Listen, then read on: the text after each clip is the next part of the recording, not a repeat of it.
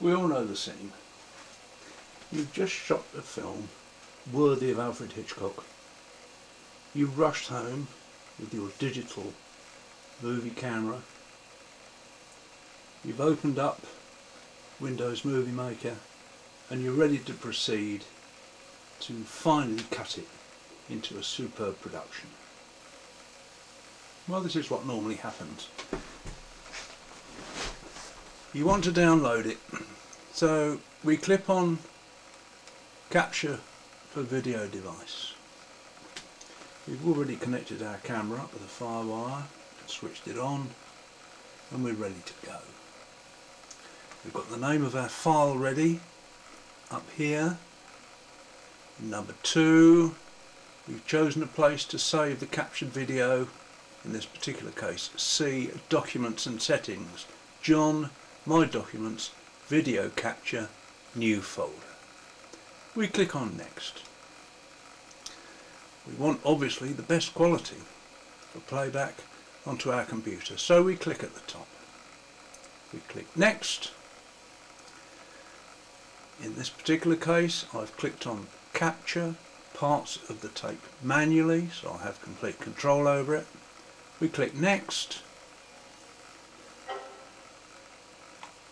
and up comes the window. An unknown error has occurred. So let's try again, shall we? Most people, when dealing with Windows Movie Maker, tend to think of WMV files. They're easy to use, they're quick to upload onto YouTube. But try thinking this case of AVI instead. So we'll click again. Capture from a video device. We have our file name up here. We're choosing C again to save our captured video. We click Next.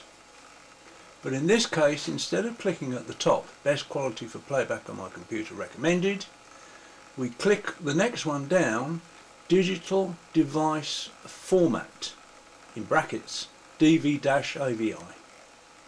Click Next. Again, capture parts of the tape manually. Click Next. And here we are ready to go. So we click at the top, Start Capture. And hey presto, we've started to capture our tape without any nasty little windows coming up telling us that there is an unknown fault. At the end of capturing our film, we'll click on Finish.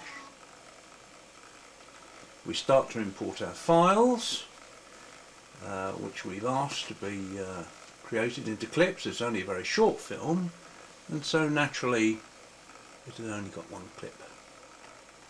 So we make our film the normal way, drag it down and drop. Our next stage then is to save the movie file. So we click on Save Movie File, click on the top to save to my computer. We're going to save it into my videos. There's the title at the top for our movie. Click Next. But instead of clicking at the top, which we normally do, best quality for playback on my computer recommended, we click onto Other Settings. And again, we bring up DV-AVI, PAL in brackets. Click Next. Hey presto, we've saved our film without any nasty little warning windows coming up. Finished. Now our film's finished, we've saved it, we can upload it onto YouTube without any further problems. Any comments or questions, please leave them. Thank you very much. Bye bye.